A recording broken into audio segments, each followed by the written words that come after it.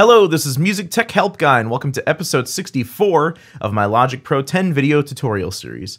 In this episode, we're going to talk about compressing the guitar and bass in our session, and different ways to compress guitar based on the type of playing is involved, as well as the overdrive setting or the lack of overdrive. One thing I just want to mention real quick before I get into this is that this video is in stereo now.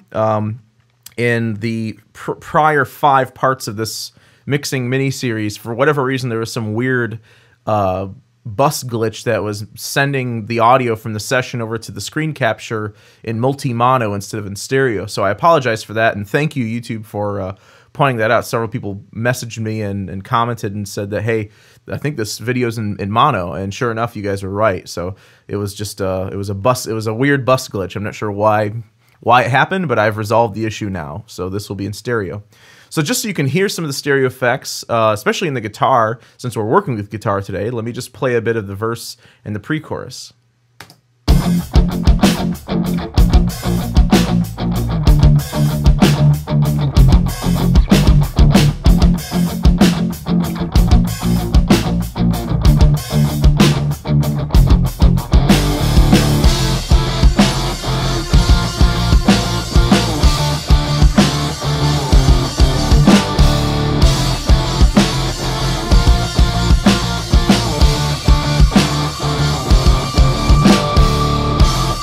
So yeah, that sounds a lot better, and a lot of people were probably wondering in episode 1, or the first part of the mixing series, I should say, why when I panned the guitars you weren't hearing any of the stereo effects, and that's why. It was because of that weird bus glitch. So let's just solo out the guitar. I'm just going to solo out the rhythm guitar in the left channel, and just as a reminder, the guitar in the left channel is almost the same as in the right channel. They're both rhythm guitar parts. I'm going to compress just the left, and then I'll just copy the setting over to the right.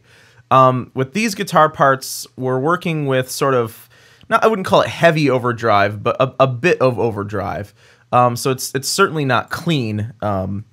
So there's a different way to compress sort of overdriven guitar, distorted guitar tones, and versus, compressing, say, a clean guitar tone for reggae or jazz, or even sort of like a bit of a crunch. If you look at the waveform here, you'll see that there's a lot of sort of dips and peaks to it, and that's because the actual tone here is actually the clean signal of the guitar.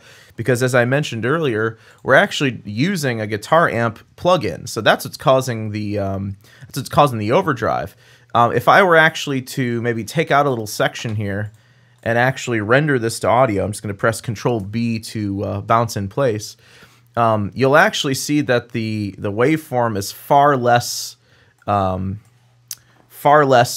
peaky, than the other one. It's far more uniform, and that's just due to all the fuzz from the distortion. Any amped guitar sound is going to be like that as well. So with heavy overdrive, you're not really dealing with transient heavy material, even if the original dry recording looks like that. So we don't really want to use much of an attack time, if any, because that's basically what that's going to do. Is it's going to let a little bit of the punch through just at certain spots, but not on every note, and you'll end up with these sort of pops in the guitar part where the attack comes through and then quickly comes out. So I'm going to go ahead and throw the compressor on this guitar track here. By itself, again, sounds like this.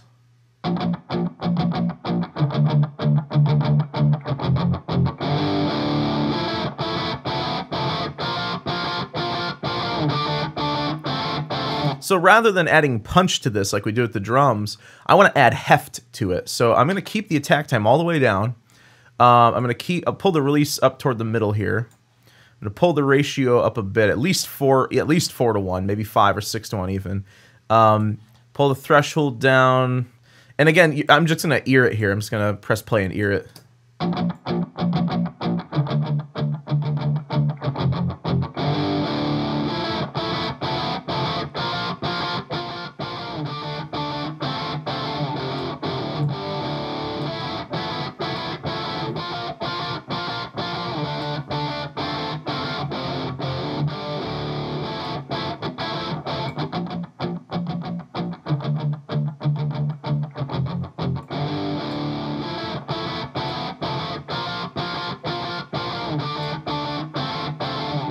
Yeah, I'm just looking for a setting that is going to give us heft, but at the same time isn't going to start to sound woofy.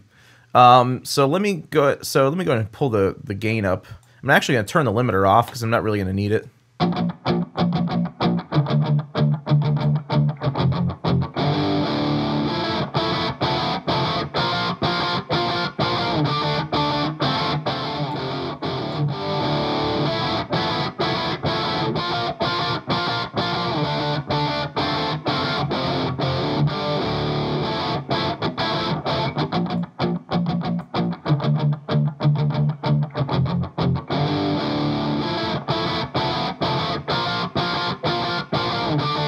The only problem I'm really running into is the part where the guitar is playing sort of that dun dun dun dun dun dun, the more sort of punchy crunch part.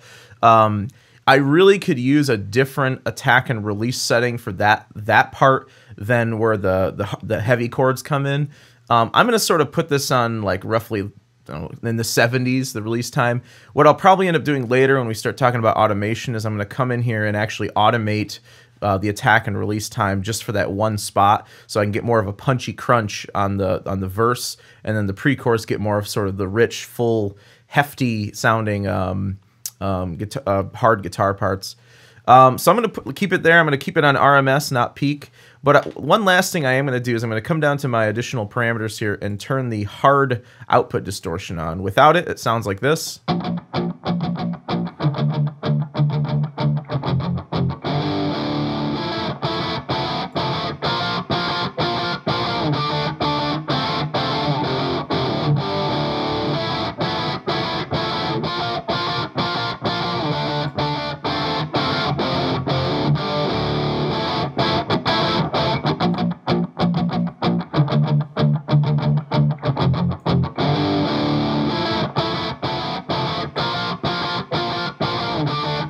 Yeah, with it, you can see we're getting a bit more of a brighter sound out of it. I'm just going to hold Option and duplicate this over to my right guitar. Let's see what both of these sound like together now.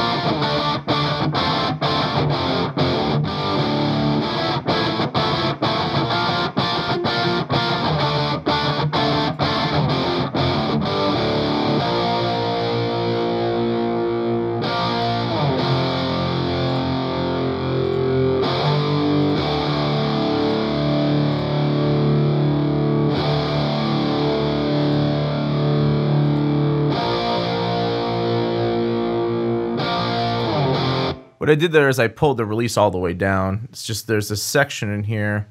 You can really hear it start ducking. I think it's on this note here. Yeah,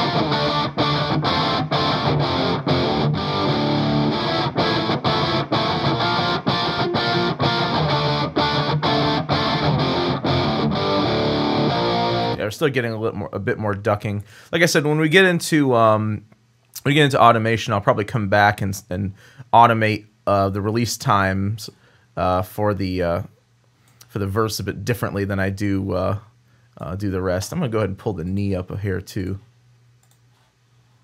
Now, if we were compressing, say, like clean guitar, that's a little more punchy, maybe for reggae or jazz or something like that, where you want sort of a bit of the punch of like clean to get through, or just maybe a little bit of crunch. You're going to want to make sure you open up the attack time a bit. That's going to let some of the transients through. Again, the only reason why we're not really playing with the attack time here is we don't need it. There really is no transient material to worry about here, so I'm pulling it all the way down.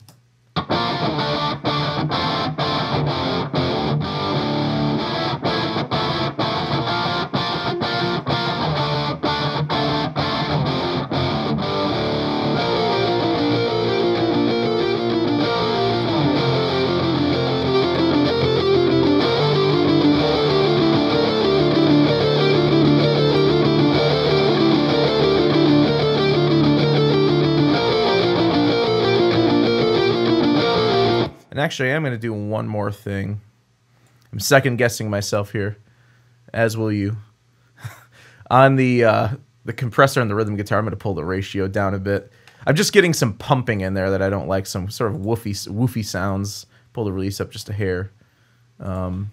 Let's copy that over. I like it on the leads, but I'm not a big fan of. Wasn't a big fan of it on the rhythm there.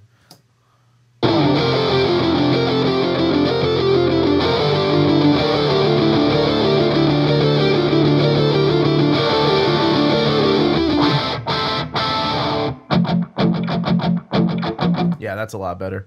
Let's go to our bass now. Bass can be a little tricky because bass, especially if you're doing DI bass, it's going to be really sort of dynamically spread all over the place. You're going to have really sort of tall peaks and really low dips. So usually with rock and roll bass, I try to, it's one of the very few instruments I do this with, but I try to sort of flatten the bass intentionally.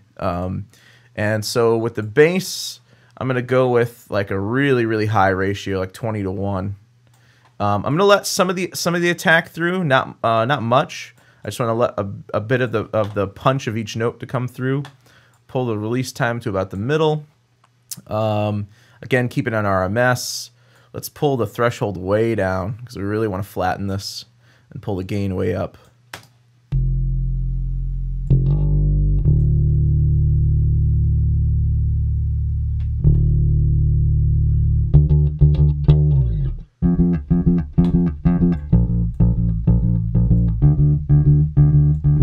You hear when I pull the attack up, you get more of a sort of like a punch to it. I want some of that, but not that much. So I'm going to keep it about 6 or 7 milliseconds.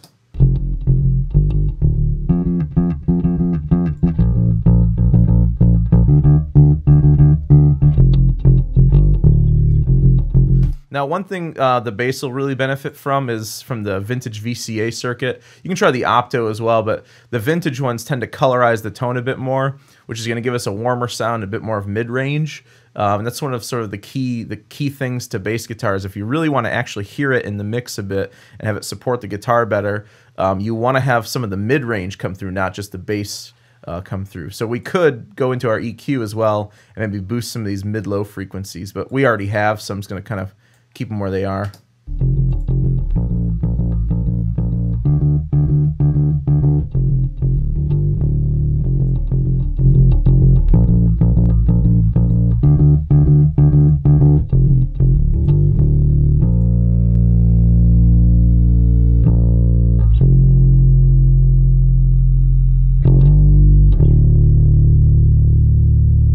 Yeah, it's even distorting a little bit, so we're getting a little bit of overdrive from pulling that the output distortion, putting that on hard, and then also pulling the gain up higher, and also using the vintage VCA circuit. These are all good things for bass. You know, I mean, depending on the amount of overdrive you want on it, you know, you may have to add something else in addition to this, or use an amp and, you know, intentionally distort the amp. But here, this is really the sound I want. I want a bit more mid-range, and that sort of tube emulating distortion here is pulling up some of the mid-low range overtones. They're going to bring out some of the tone in the bass, and not so much of just the fundamental. So let's hear what all the guitars sound like. Actually, just turn everything on, except for vocals, of course. We're still working with the rhythm section here. So let's just go back to our verse.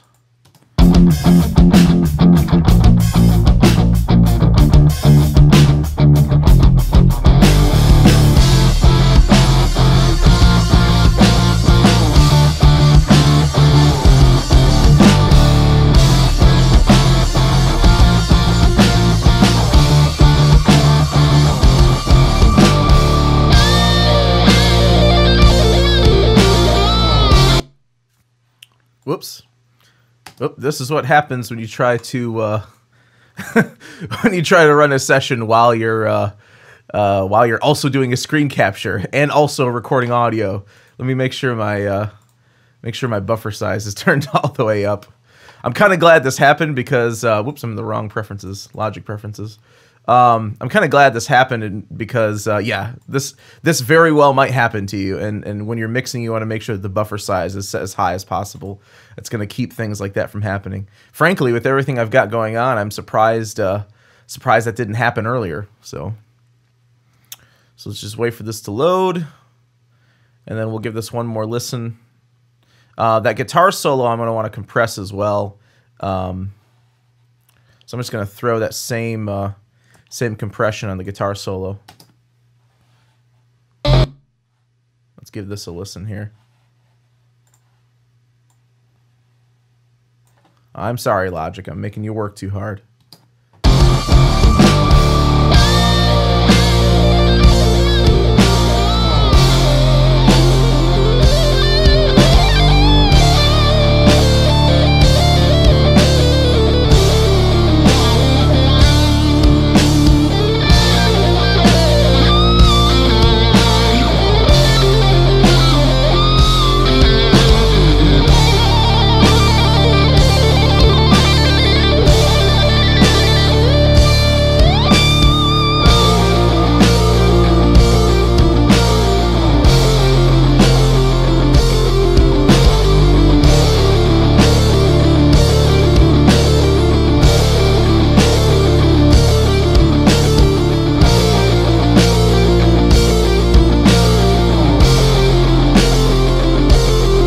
Yeah, I really like the way that sounds, so I'm going to stick with that. Now, one of the things I am going to do later, and we'll talk about this in the next video, is I'm going to start grouping instruments together. So all of my guitars my rhythm guitars are going to go to an aux track, the leads are going to go to an aux track, all the drums are going to go to an aux track. So there's actually still an additional level of compression and limiting that I might throw on there. Just to sort of fatten it up just a bit more and just sort of glue things together, but we'll talk about that in another video.